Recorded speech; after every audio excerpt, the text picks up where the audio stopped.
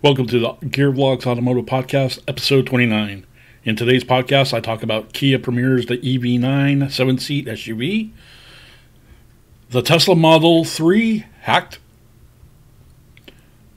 when America's sports car becomes a record-breaking British supercar, the Cadillac CT4V and CT5V Blackwing arrival in Forza Horizon 5, Tesla prepares to make 4 millionth units and Mitsubishi Moonstone Concept.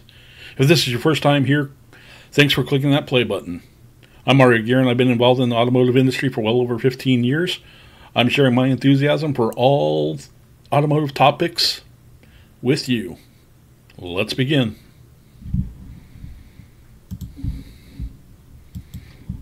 Our first story: Kia premieres EV9 7-seat SUV, 336-mile range, V2G capabilities, and a GT version. Let's get into it. As promised, following our first glimpse of an official images of last week, Kia has fully launched its long-anticipated EV9 SUV ahead of pre-orders next quarter. In addition to further details regarding some of the technology we've already seen in the Kia's first third-row EV, the automaker shared exciting news regarding sustainability, on autonomy, over-the-air updates, and vehicle-to-grid capabilities. A quick recap on Kia's first three-row electric SUV. The Kia EV9 debuted as the second all-electric model, donning the Korean automaker's new EV series nomenclature. Like the EV6 crossover that preceded it, the EV9 sits atop Hyundai Motors Group's 800V eGMP platform, offering ultra-fast charging speeds in addition to capabilities for vehicle-to-load VTL power and potential for greater uses. More on that below. We've been anticipating today's official debut since Kia's first tease of the SUV concept in November of 2021. That was soon followed up by a working prototype last summer that closely resembled its original dream design form. In mid-March, Kia shared the first full images of the EV9 inside and out, relying some of the design's elements reiterated during recent presentations. This includes the SUV's unique digital spin on Kia's square tiger face front end, as well as multiple seating options in the cabin, including second row swivel seats that turn 180 degrees. While that was certainly enough to briefly perk our interests, we were quickly anticipating full EV9 debut from Korea, which was promised before the end of the month. Following the full presentation from Kia, you can view that for yourself below. We have learned a ton more about this all-electric SUV, and there's a lot for future customers to get excited about. The Kia EV9 SUV specs and features. Let's dig right into there and unfold. The Kia EV9 will come available in two different battery size options: a 76.1 kilowatt hour pack in standard rear-wheel drive option, or a long-range 99.8 kilowatt hour battery available in both rear-wheel drive and all-wheel drive configurations. When asked, the Kia team confirmed that both the standard and long-range variants of the rear-wheel drive EV9 will be sold in North America. The automaker is not sharing detailed performance specs for each trim level just yet, but it did share a few. Rear-wheel drive long range. One single 150 kilowatt hour or 350 nanometer electric motor, estimated 0 to 100 kilom or 0 to 60 mile acceleration in 9.4 seconds. Rear-wheel drive standard range on a single 160 kilowatt electric motor, estimated 0 to 62 acceleration in 8.2 seconds.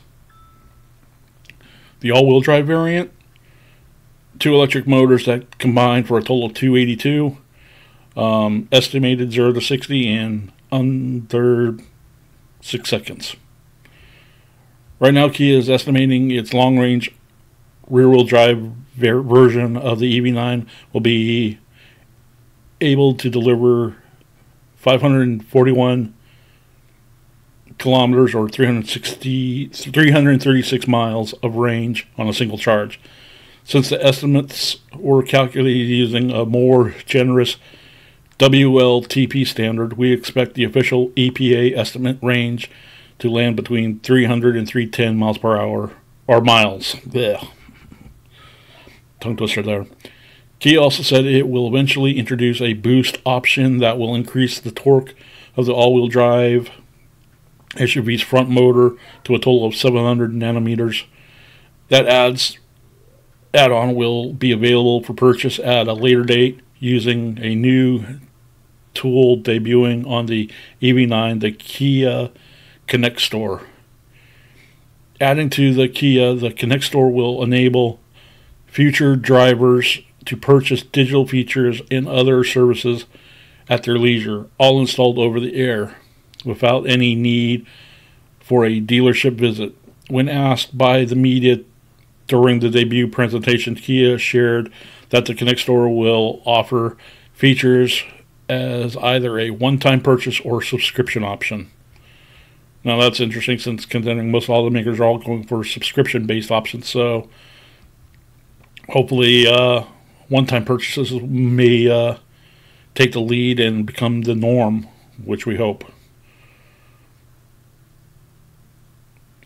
One of the huge selling points of the EV, built upon Hyundai Motor Group's 800V eGMP platform, is the charging performance it can deliver. The super fast charge rates of the Hyundai Ioniq 5 and Kia EV6 have already gone over really well with consumers and should be no different when the EV9 SUV arrives. Kia states that the 800V platform will be able to garner an estimated 239 kilometers or approximately 149 miles of range in just 15 minutes of DC fast charging, which could be perfect for future road trips in the family-sized electric SUV.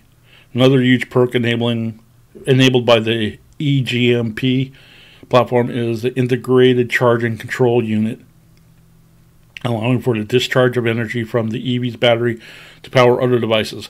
This is better known as vehicle to load, or VTL. Kia states that the EV9 will be able to deliver 3.68 kilowatts of power to other devices, whether it's a laptop, a mini fridge, or charging another EV. Now that's interesting.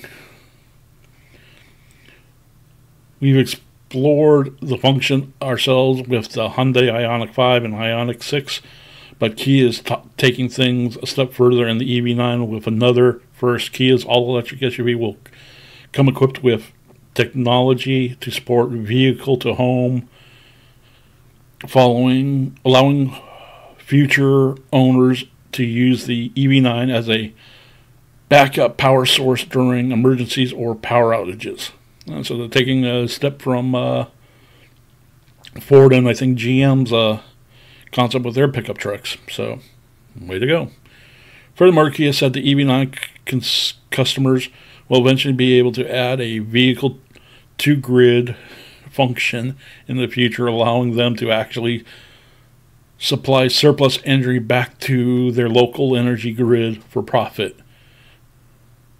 There will be a lot of red tape to cut through to get this feature implemented, but if successful, it could be an absolute game changer. Yeah, that one I find hard to go by, how with energy companies, how they are, that they're trying to get away from that model of buying back energy from its end users. But yeah, comment down below what you guys think. I like the idea of being able to charge other vehicles, like But then again, I don't know if the EV9 is also going to be self-generating, if it's generating self-generating power to be able to charge other vehicles. I'd like to learn more about that, and let's hear what they have to say. Let's move on to our next story. For our second story, Tesla Model 3 hacked by cybersecurity team in minutes. Research from a French cybersecurity firm won $350,000 and a new Tesla Model 3 at a security conference by hacking into the gateway and infotainment system subsystems of the vehicle in just minutes.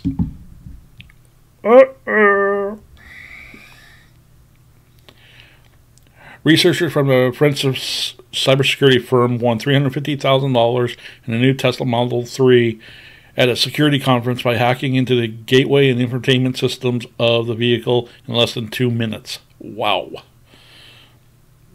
During the PWN to OWN 2023 hacking conference held in Vancouver, British Columbia last week, the so-called ethical hackers were able to fully compromise electric vehicle, gaining control of its safety systems and breaking into its infotainment system. They hacked into the Tesla's head unit instead of the entire vehicle for safety reasons. The head unit controls the car's infotainment and navigation systems. Of course, we'd like to do this on the car itself, but there's just too many variables that would make it potentially dangerous for those around the vehicle, including the buildings, vehicles parked by, whatever that means. So we don't want to take a chance. We prefer a nice controlled environment, Dustin Childs said in the video of the event available on YouTube. Childs is head of a threat awareness at Zero Day Initiative, which runs bug bounty programs that pay researchers to find security breaches. Zero Day Initiative is owned by Trend Micro, a Japanese cybersecurity company that organizes the annual PWN to OWN conference. Hackers had 10 minutes to attempt 3 hacks on the Model 3. One team took over the car's interactive infotainment system. They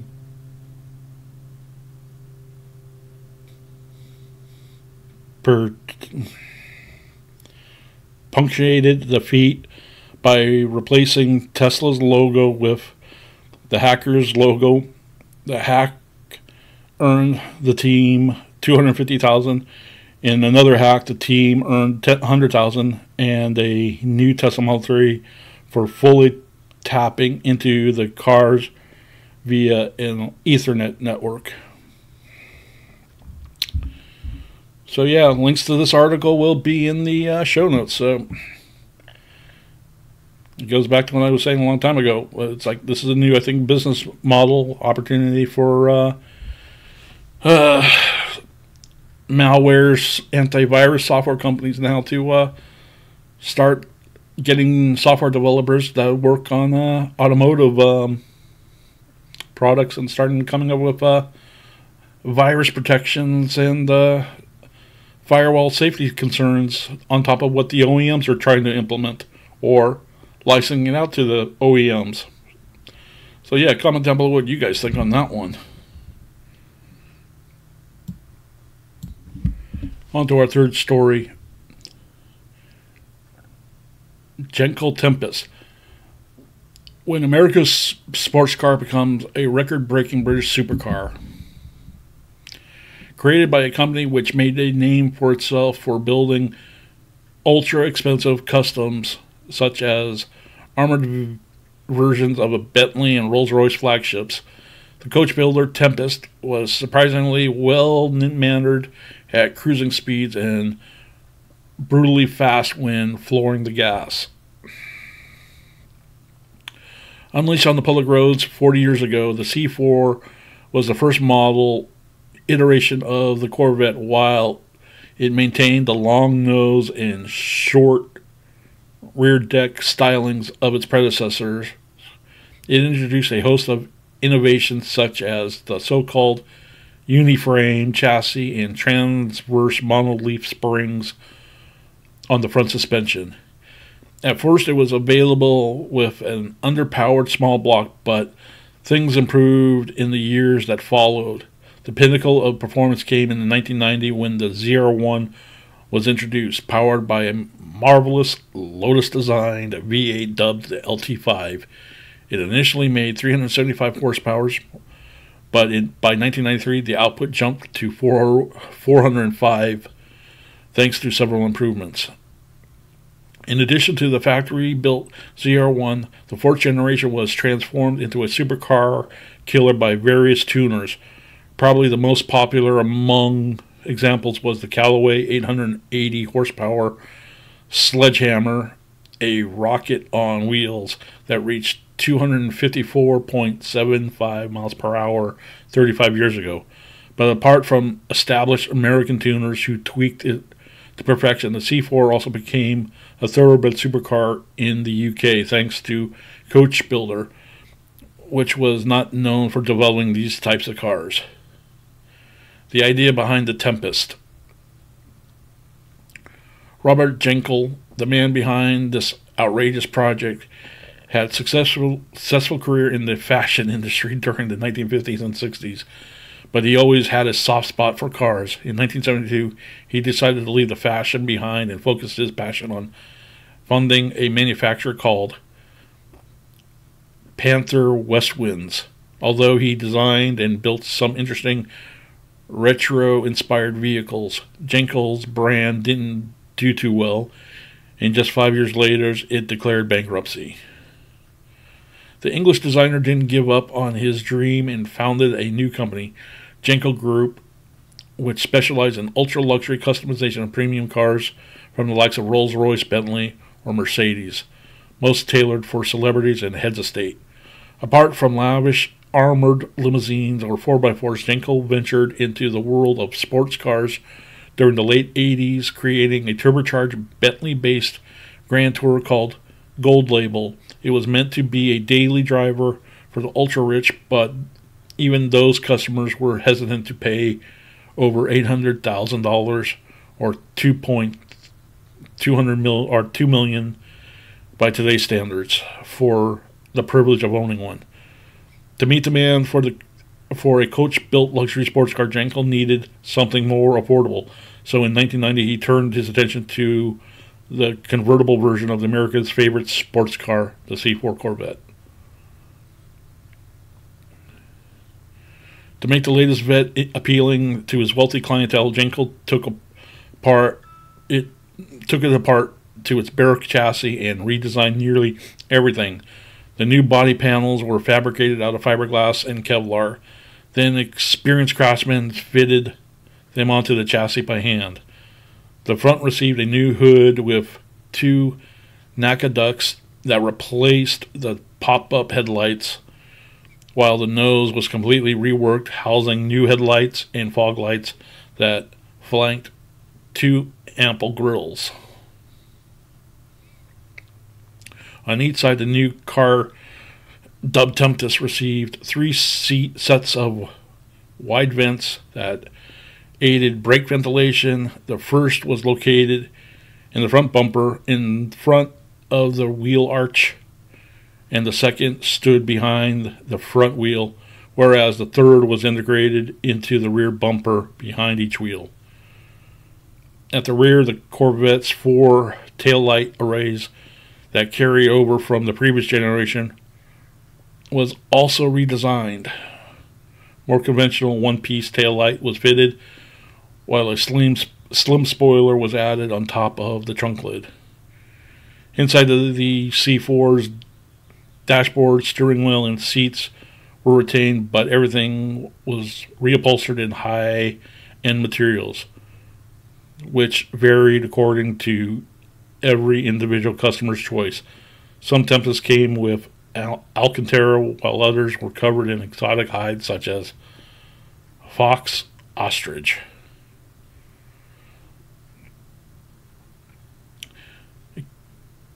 A coach-built body and a luxury interior weren't the only ingredients that Jenkel used to cook up the Tempest. His receipt also included a custom-built V8 that transformed it into a record-breaking supercar.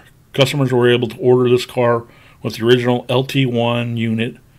It could be had in either naturally aspirated 300 horsepower form or a supercharged for an output increase of about 70 horsepower. However, those that wanted a true bespoke Tempest could opt for a hand-built Tranco unit displacing 6.3 liters. This unit was based on a 4-bolt competition bow tie block equipped with forged internals and topped off with a Vortex supercharger. The power plant could spit out 537 horsepower and a mind-blowing 608 foot-pounds of torque. Figures that made it far more potential than the Lotus design LT5 that powered the ZR1. Speaking of Lotus, the engine was mated to the ZF S6-40 6-speed manual, the same unit that was used in the Lotus Carlton high-performance sedan.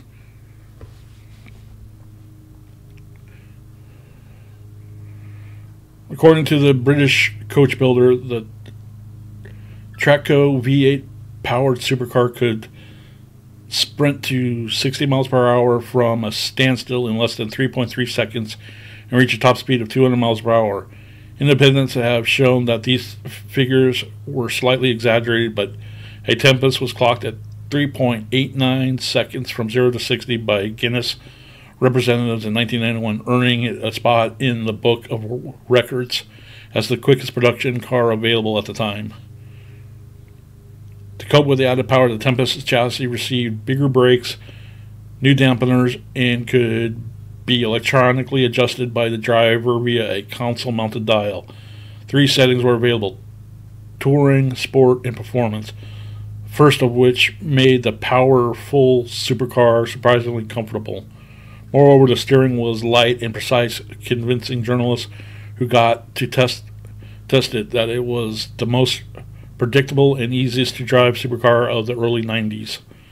If the roads were dry and the throttle was treated with respect, most of them concluded that it was the ultimate daily driver. Praised everything about it had to offer. There's no official figures there. Though no official figures exist, several sources cite that around 35 units were built from 91 to 93, priced around $270,000 or $596,000 today. Each of the cars were sold to customers in the Middle East. The sole exception was kept by Robert Jenkel himself, who eventually sold it to a private buyer from the UK who still owns it today. While it was never as outrageous as the Callaway Sledgehammer, there came to straight-line performance. The Jenkel Tempest was a legitimate C4-based supercar that excels in more ways than one. Even if 3 decades have passed since the last one, the Jenkel complex in Surrey, England, and if you remember it ever existed, it remains one of the most fascinating vehicles coach built in the UK during the 90s. Gee, wonder how many of these will ever show up on Bring a Trailer or Hemmings. Be interesting to find any survivors of this car. Comment down below if this might be a vehicle for Doug DeMuro to do a review on if he ever gets an opportunity to find one. Let's move on to the next story. On to our fourth story. The Cadillac CT4V and CT5V Blackwing arrival in Forza Horizon 5 just increases gameplay intensity. Cadillac's big announcement has made the Forza Horizon 5 more exciting with the arrival of their V8 powered luxury sedans. The Series 19 update brings many exciting changes to Forza Horizon 5, but the most thrilling addition has got to be the debut of the Cadillac CT4V and CT5V Blackwing sedans. Cadillac is celebrating 20 years of V-Series performance, so it has come up with the idea of making that by bringing in these two hot sedans to the popular racing game. The car maker feels that this move will give gearheads across the globe a chance to experience these stunning vehicles through this platform, and we ain't complaining. The CT4V Blackwing and CT5 Blackwing come to Forza Horizon 5 as part of the Midnight to Horizon series, a component of the Series 19 update. These will be offered to the players as seasonal rewards upon completing in various challenges. The CT4V Blackwing will be available as a reward from April 6th to the 12th, and the CT5V Blackwing from April 20th to the 26th.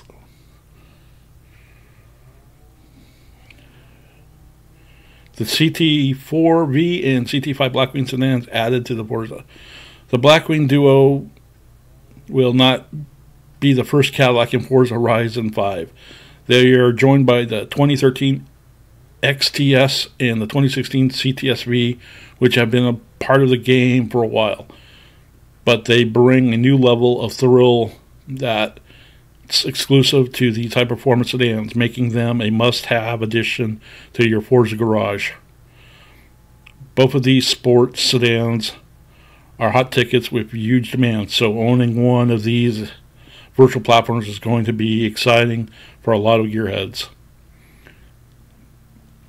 The CT4 Blackwing is worthy successor to the ATSV. It's got plenty of grunt thanks to the mighty 3.6 liter twin turbo V6 engine, and offers a stellar handling package with its rear-wheel drive only configuration.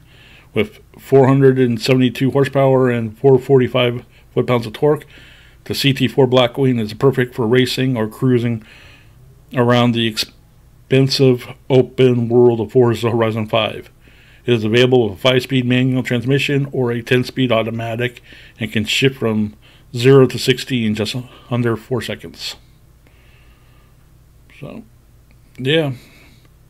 There we go. I'm not myself pretty much not a gamer, but for those of you that are, what do you guys think?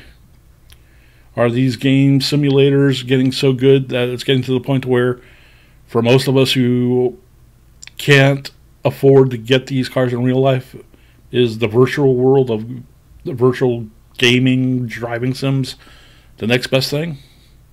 What do you guys think? Okay, let's move on to the next story. Our fifth story. Tesla prepares to make 4 million units of its cheap electric car, supply chain sources say.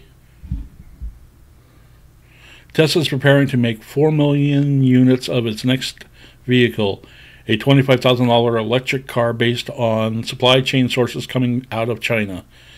With a plan to build 20 million vehicles per year by the end of the decade, Tesla is going to need to expand its vehicle lineup quickly. Not only needs new vehicles in the lineup, it needs cheaper vehicles. Let's see. For a few years now, Tesla has been testing a cheaper $25,000 electric car. It is expected to be unveiled soon, but details have been hard to get. Now, a new report from China-based 36KR claims that some information on the new Tesla vehicles based on supply chain sources. Translated from Chinese, here goes. Sources have revealed the 36 Krypton that Tesla's upcoming low-priced model is the small Model Y, and Tesla's building an annual production capacity plan of up to 4 million vehicles for it. Listed. Regarding news, lead technology consulted Tesla insiders, but the insiders did not answer directly. Under a repeated questioning, they just gave a no comment. According to the report, Tesla plans to distribute that 4 million vehicle production capacity among several factories across the world, including over 1 million vehicles out of its upcoming Gigafactory, Mexico.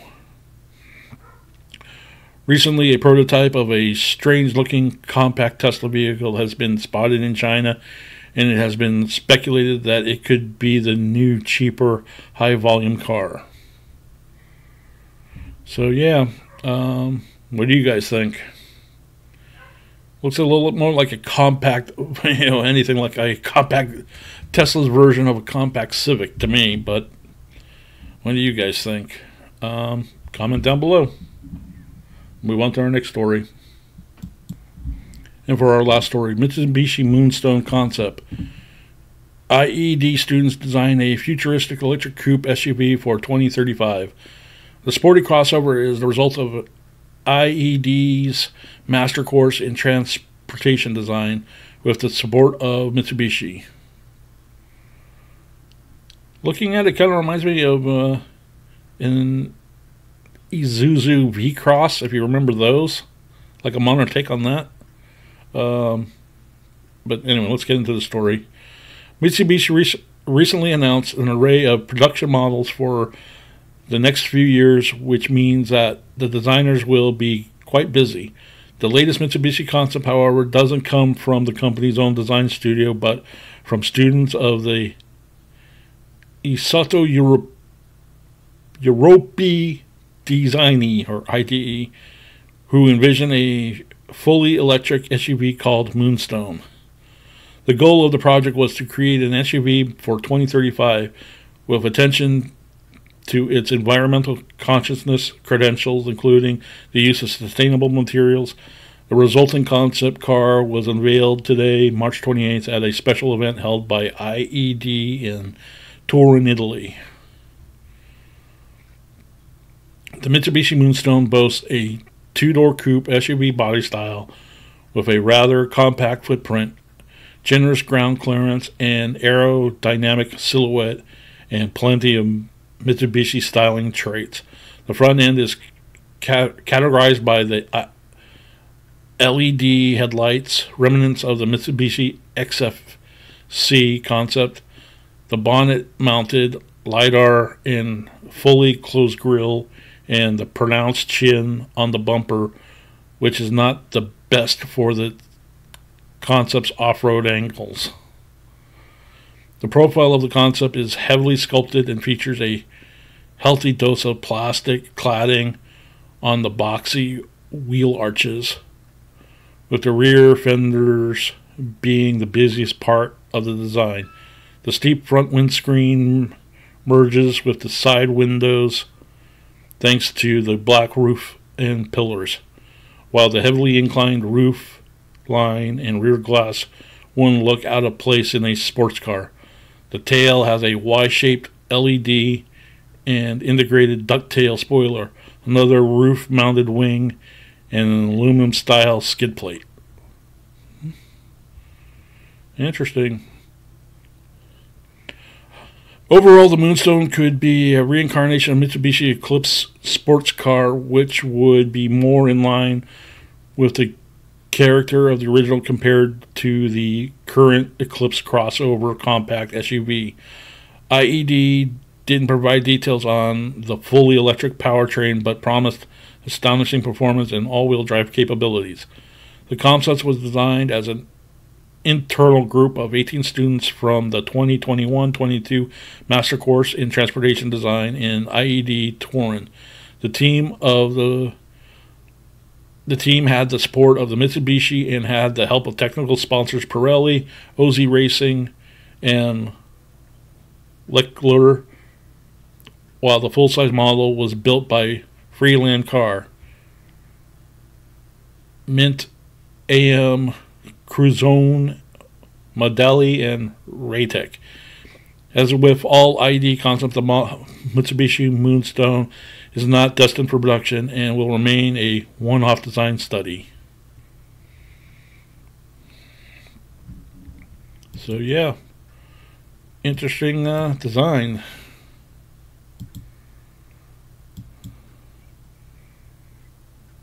Like I said, it kind of reminds me of a was it Isuzu? I think it was like B Cross. I think was the model. But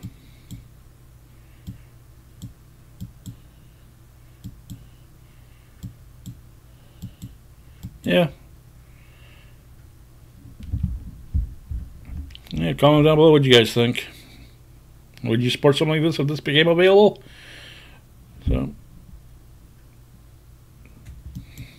So there we have it.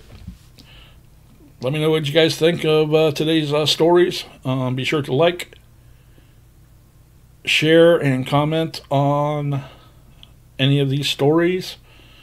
Share among your friends, and be sure to follow us on all of our social media platforms. Till next time.